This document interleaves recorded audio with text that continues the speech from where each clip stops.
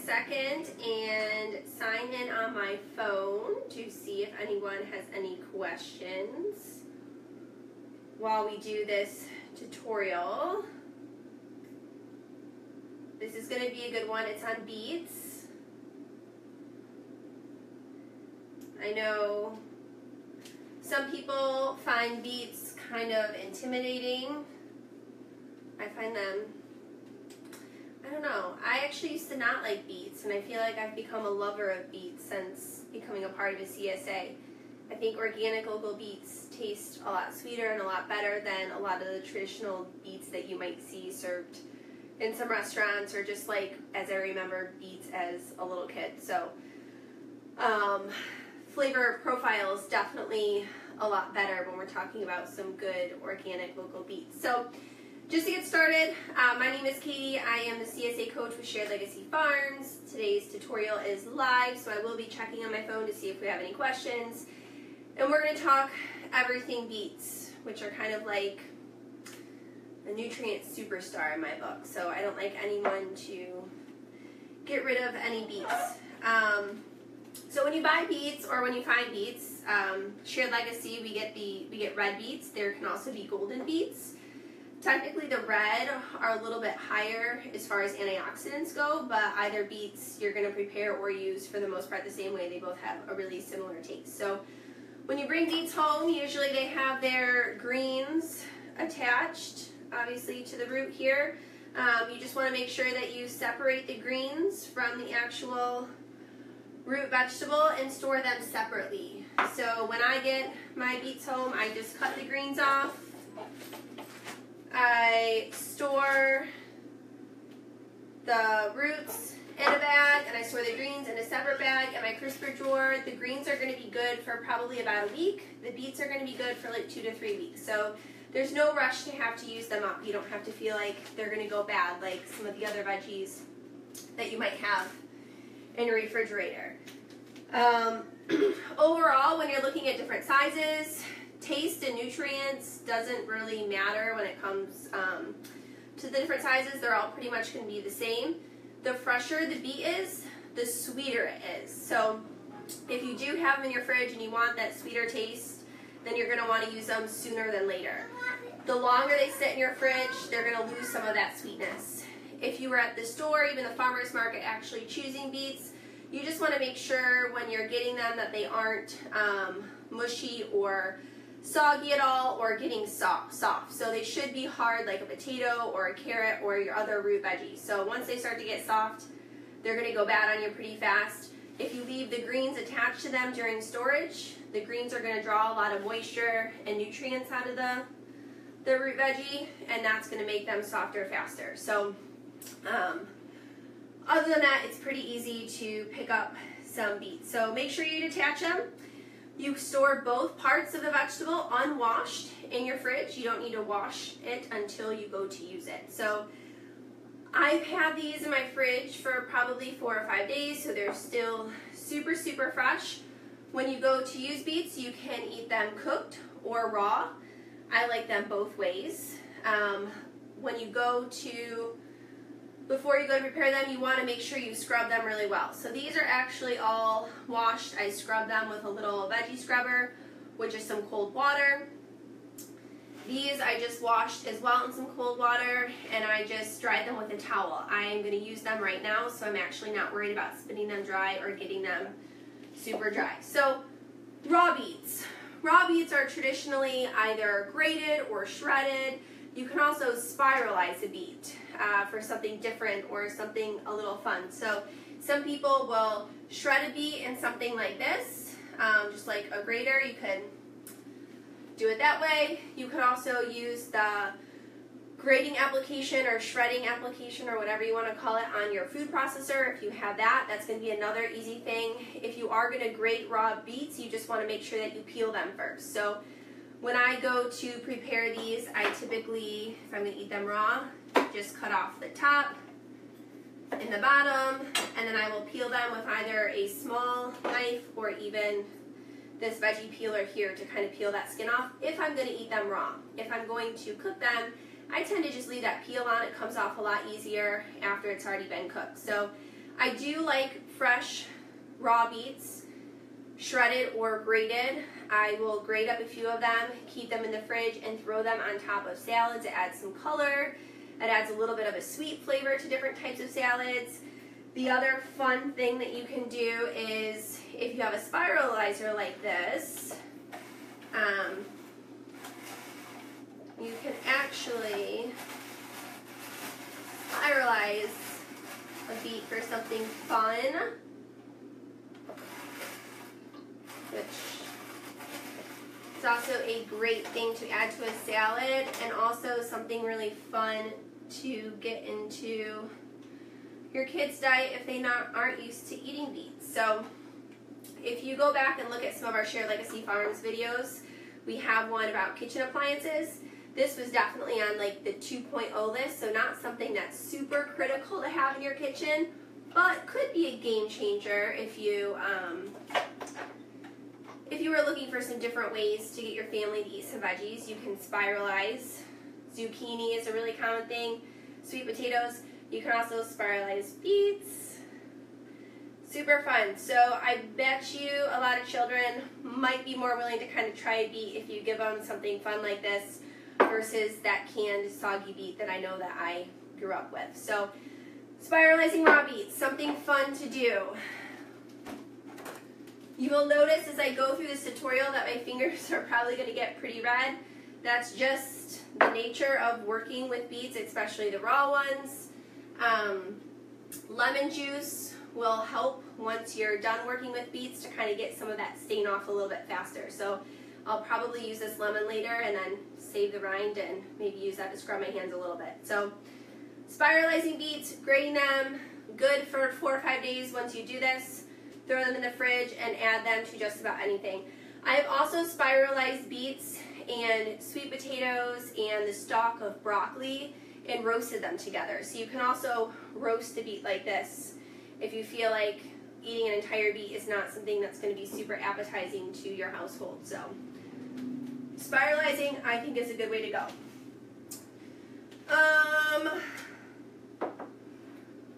Beets are also really great cooked. So an easy thing to do when it comes to cooking beets is to roast them. And like I said, the peels are going to come off fairly easy once they're cooked. So you don't have to worry about peeling them first. I'm going to just chop these in half. These are smaller beets. They are organic. So the larger ones I'm going to chop in half. And these smaller little guys I'm going to leave whole. These smaller ones. So when you are roasting vegetables, you just want to make sure that they're all about the same size so that way they cook at about the same time. These scraps here, the tops and bottoms of these beets, and you can also just roast them whole if you wanted to. I am going to compost. Normally I talk about throwing things in a veggie scrap bag to make veggie broth later on with. These are not going to make the best broth. They kind of give it a super earthy-ish taste, and they really tend to make a cloudy broth. They really change the color a lot, so I don't add these to my broth. You could if you wanted to. It's not going to make it bad for you by any means, but it definitely changes the flavor profile of the broth. So I've got my beets in here. I also have a peeled sweet potato. So you can roast beets alone, or you could add some other veggies, depending, I guess, on how many beets you have or what you feel like eating, right? So I'm throwing some sweet potato in here because sweet potato is definitely a family favorite, and sweet potatoes are also a heartier veggie, so they're going to take a little while to cook, about the same time as beets. You wouldn't necessarily just want to mix like broccoli and beets together because the broccoli is going to cook so much faster. So beets will roast well with sweet potatoes, white potatoes, carrots, turnips. Turnips would be a great item to kind of add in here. You could add some of those lighter veggies like broccoli if you wanted to, but you'd want to add them towards the end of the roast time. So you'd want to kind of give these guys a little bit of a head start. So I've got sweet potatoes and beets in here.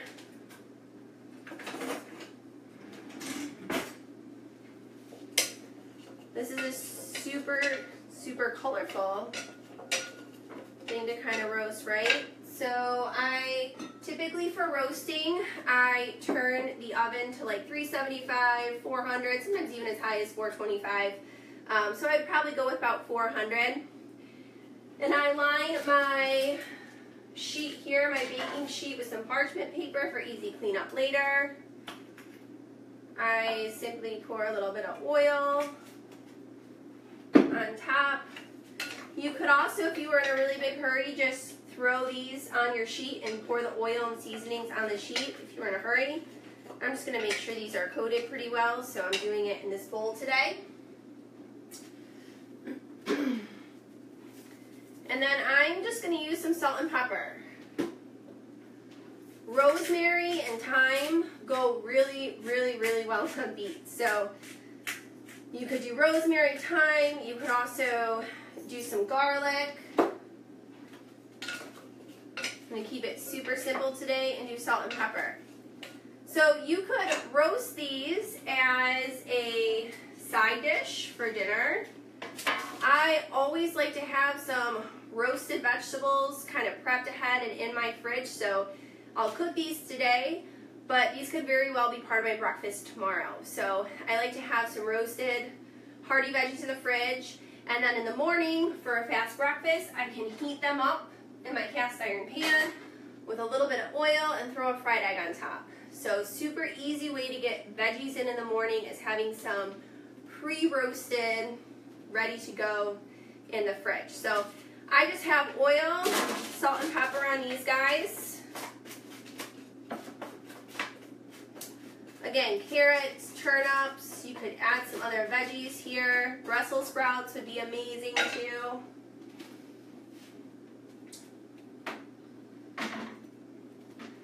And I will roast these for probably 35-40 minutes. I might turn them once, give them a stir while they're in there. But roasting veggies is one of the easiest things that you can do.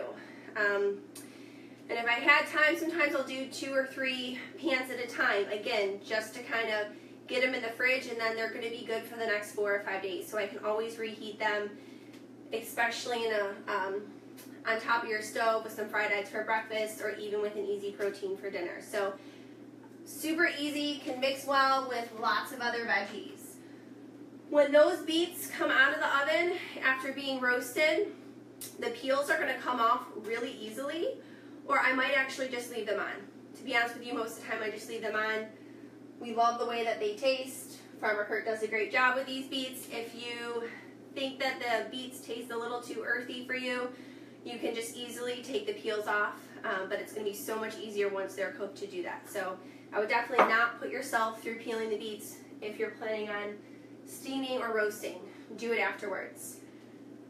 Really good nutritious side dish, by the way. So beets are really popular right now, especially in like the athletic community. They have natural nitrates, and naturally occurring nitrates are a lot different than the nitrates that you hear about in like cured meats, like hot dogs and sausages. Naturally occurring nitrates actually can help increase blood flow and improve circulation. So beets are really important right now, or being looked at right now, for athletic recovery and delivering oxygen to muscles. And some studies even show that athletes that consume beets on a regular basis can perform up to 15% longer than athletes that don't. So super cool. If you're trying to like work out this summer, you might want to get some beets in your life. Also cardiovascular health, because they can increase oxygen and blood flow. Going to be a good idea, right? All right, so I'll get those roasting in a little bit. I am also going to do something a little bit different during this tutorial. I'm going to make some muffins. So Erin and the Shared Legacy Farms CSA group shared a great recipe with making some muffins, and we talked about pureeing different veggies in our picky eaters video a few months ago, and hiding veggies, especially some of these super nutrient dense ones, was one of our recommended topics. So I thought I'd share this recipe with you. It's from the Minimalist Baker.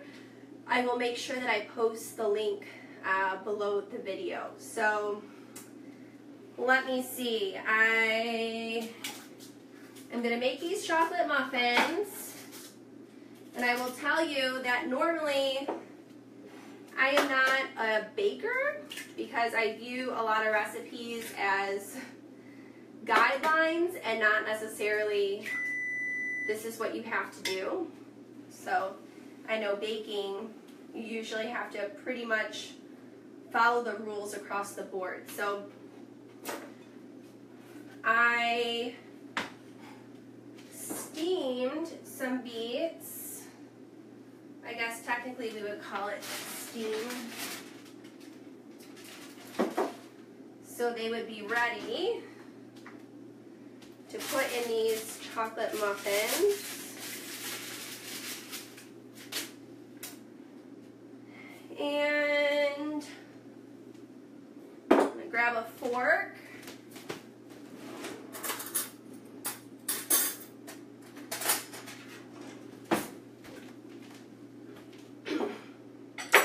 So I did not peel these beets prior to, I guess, roasting them, steaming them. What I did is I just added a little bit of water to the pan, and then cut my beets into kind of larger pieces. And I cooked them covered for about 30 or 40 minutes. So you can see now these peels just come right off. A lot easier than getting out the veggie peeler. And if I was just going to eat these, I would not even peel them. Doesn't bug me. You can definitely eat the peels. But since I'm pureeing them and putting them in muffins, I'm going to take it off like the recipe says. This is a really good method if you just want to cook some beets and keep them cold in your refrigerator and add them to salads, is to cook them in a little bit of water like this. I don't like to boil beets in a large amount of water because you do lose some of the nutrients in the water soluble stuff. So I like kind of roasting, baking them in just a little bit of water. And then I might even use some of this water to puree these guys. So if you boil or submerge the beets in a large amount, you're probably going to lose a little bit more.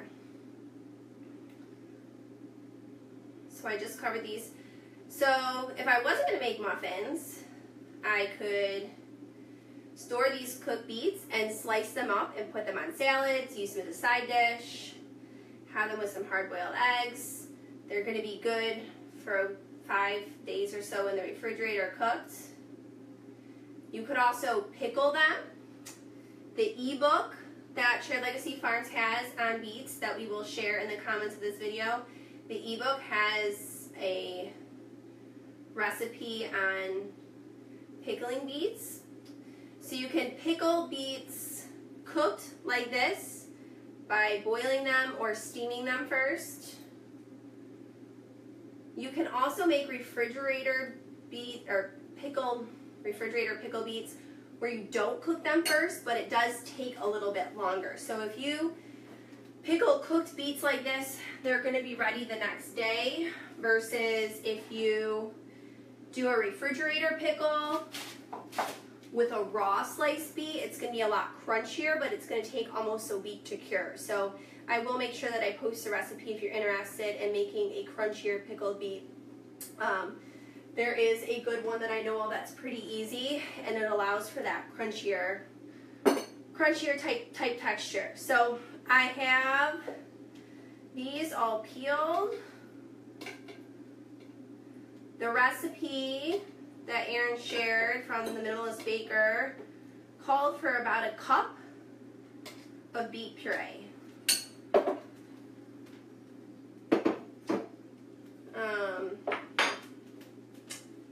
I probably am going to have a little bit more than a cup here, but that's okay.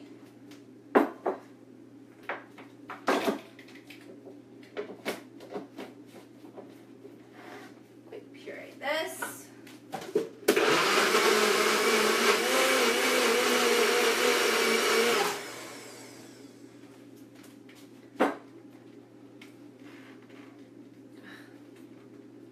That's always my issue. I can't get this back open.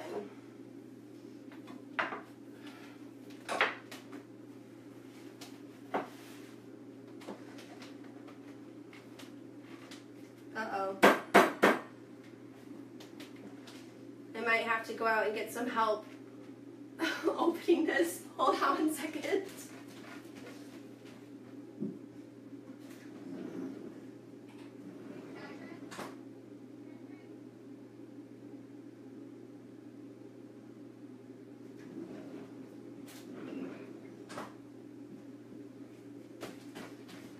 All right, sorry about that. I'm back. All right, so, that's so pretty. I never like to say that a vegetable is better than other vegetables, but when it comes to beets, they are super, super powerful, nutritious for you. So I'm going to quick pull up my recipe here. I've got my oven preheated. We are going to add the beet puree to these eggs. I've got a couple eggs. So with this puree, if you weren't sure what to do with beets, this could kind of be an exit strategy. I know that I'm using these to make muffins today, but you could also use this puree to add to hummus, to make a beet hummus. You could freeze this puree and add it to like chilies or spaghetti sauce for the next few months. I will tell you, that's a huge, huge go-to of mine, is to add pureed vegetables like this to other sauces. So I've got coconut oil. You could use any oil or even melted butter. I have some honey. Now, the dietitian in me really wants to not be adding all this sugar, but since it's the first time I'm making it, I'm going to follow the recipe the way that I'm supposed to, and then probably the next time I'm going to try to modify it and see if I can get away with a little less sugar. So I also need a little bit of a quarter of a teaspoon of salt. I know I have my little teaspoon out here. Quarter of a teaspoon of salt. And I know I shouldn't get this part wrong. 1.5 teaspoons of baking soda.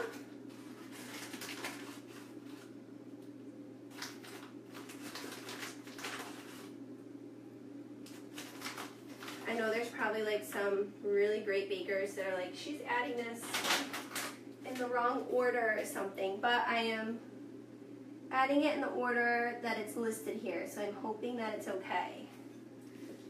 So in here I've got my sugar, got some plain turbinado sugar, a little bit of honey, my eggs, baking soda, salt. I'm going to add this beet puree. I really want to try adding a beet puree to hummus, or making a hummus with beet puree. One of our CSA members did that this past week, and it looked really pretty. Hummus also freezes really easily, so if you did like beet hummus, you could make some hummus up and freeze it. I'll show you guys what I do with my veggie purees before we finish up here. So I've got all these in here. I have my whisk. We'll whisk it up quickly. And then we're going to stir in milk. You could use regular milk. You could use unsweetened almond milk or unsweetened hemp milk, cashew milk, all those crazy ones that are at the store now, whatever you prefer. And then we're going to add some cocoa powder and flour. So I already have, I think it's a half a cup of pure cocoa powder. You could also use sweet potatoes in this recipe, or butternut squash, pureed carrots. You could definitely play around and use some other vegetables. So if you find that you have kids and you're trying to hide some veggies in, or just get them in where you can, this would be a good recipe. So it says a cup, 1 1/3 cup of flour. I've just got some all-purpose gluten-free flour here. I think that's about right.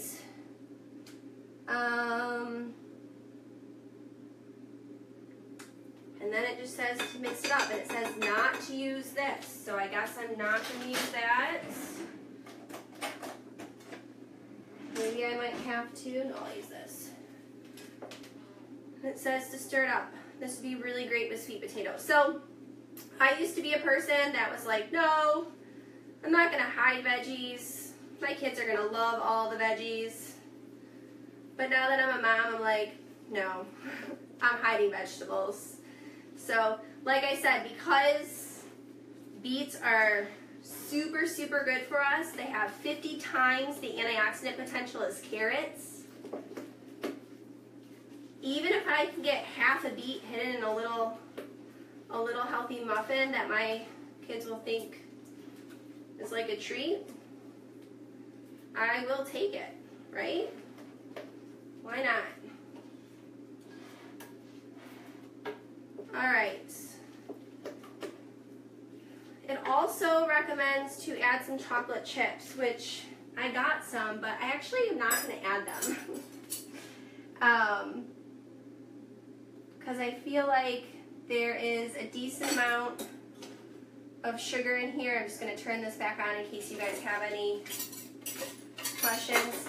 I feel like there's a decent amount of sugar in here, and these smell like brownies, you guys. Like legit brownies. So props to Erin for finding this recipe. And this actually said $3.75. So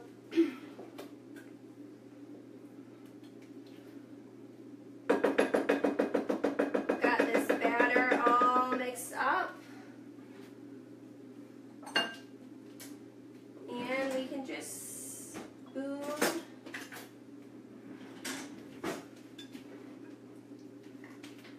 it into, you guys can see how thick that is. When Erin made these in our group, she actually topped them too with chocolate chips, and they really, really looked like homemade chocolate muffins, and she said her kids loved them. So I've got a good 6-7 beets in here, and it says it makes about 12 muffins. So if I can serve dessert and get half a beet in everybody for a dessert, I'm going to feel pretty good about it. So you can see how easy that is.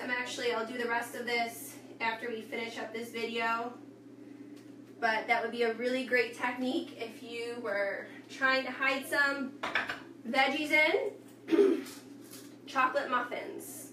Yum. Never thought I'd be making chocolate muffins with beets, but hey, how things change, right? So the other thing you could have done with that puree, I'm going to pull out of my freezer over here.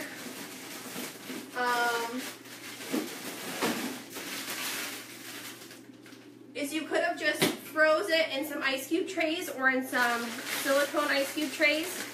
I do that all the time.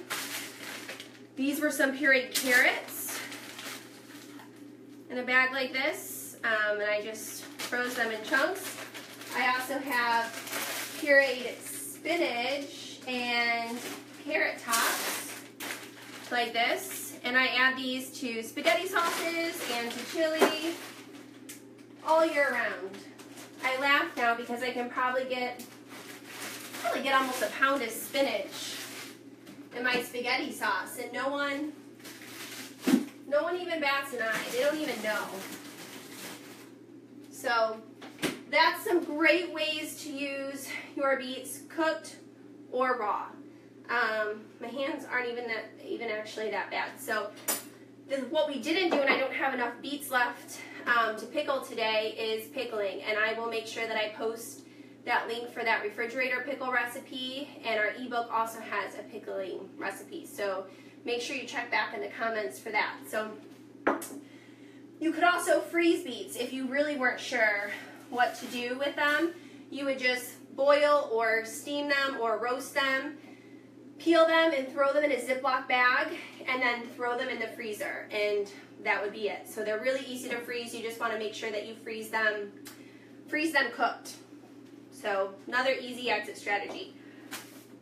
All right, last thing on our list today are some ways to use the greens. And greens, beet greens, I think are really pretty. You can see they've got colorful stems and dark green tops. Down south, apparently, it is super popular to just eat the tops, and they actually throw away the root or the beet that we usually eat. So I'm going to quick set this down. Whereas a lot of us in the Toledo area have thrown these greens away before, but we really want to make sure we try to use every part of the vegetable that we can. So again, I just showed you those ice cubes. You could blanch these greens, boil them in some water, 30 seconds, maybe a minute, put them in an ice bath.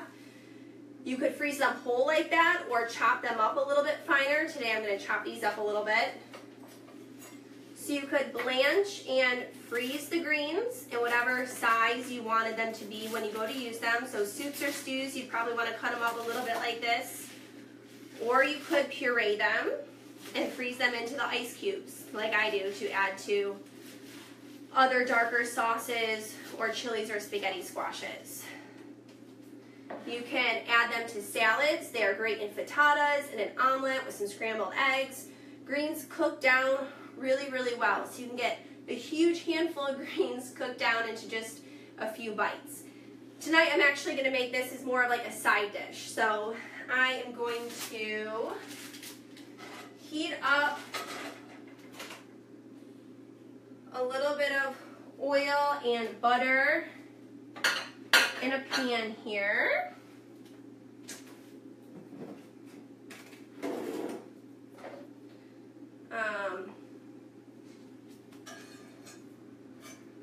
Probably a couple of tablespoons of butter is what the recipe calls for, and a little bit of oil.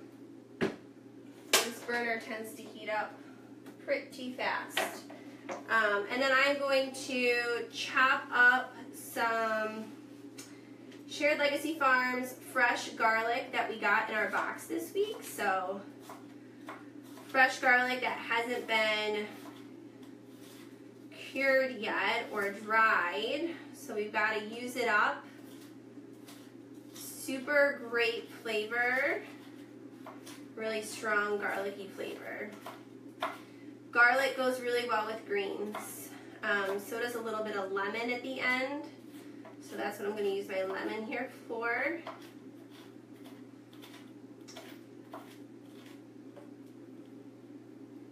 would also be really great just to fry an egg on top of this. So I'm going to heat this oil up.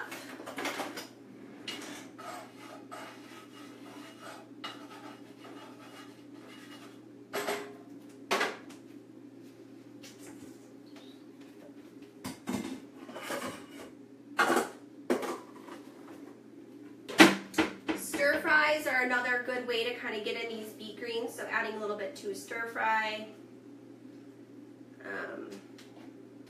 Salads. I find that the finer you chop these greens up, the more likely people are going to eat more of them. If they see this huge beet green on their salad, they're probably going to be a little skeptical if they're new to the beet green story. So I've got my butter and oil here heating up. I'm going to add this fresh garlic. Give it a little bit of a stir.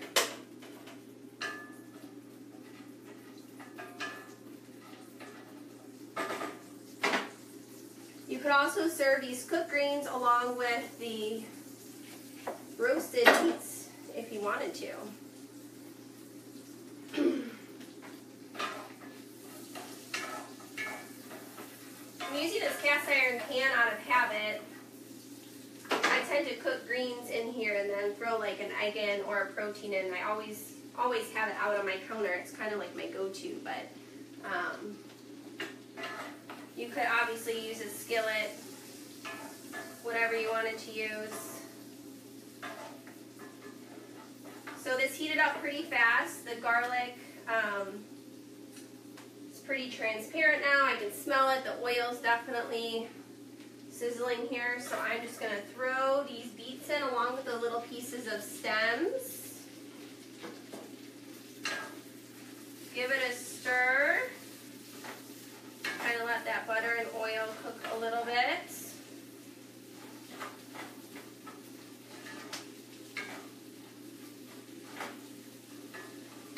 And I'm going to cover it.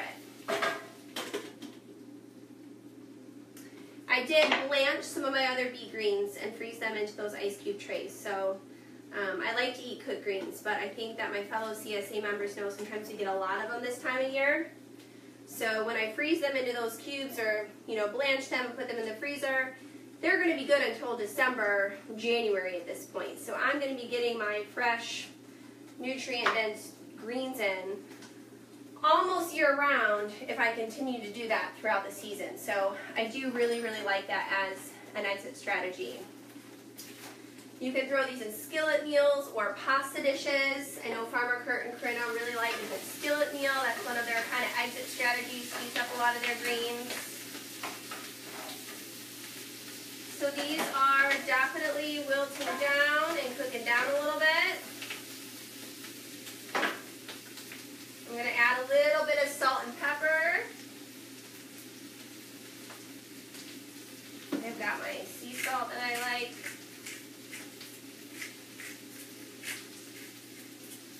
You should always grind your own pepper. So much better for you than the dried out, already ground stuff.